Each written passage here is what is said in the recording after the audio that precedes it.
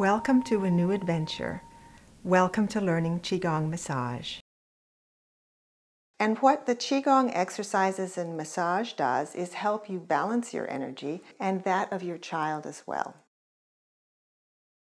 The Qigong is particularly powerful when done by a parent. Your child knows and recognizes your touch more than any other person. Sometimes. A lot of doctors and physicians and different things look at it, well, it's autism, it's not curable. But now I'm seeing more and more, well, it is treatable. Qigong is a very old part of Chinese medicine. It means working with your life energy, your Qi energy. Your life energy circulates in you all the time and keeps you healthy. 100%.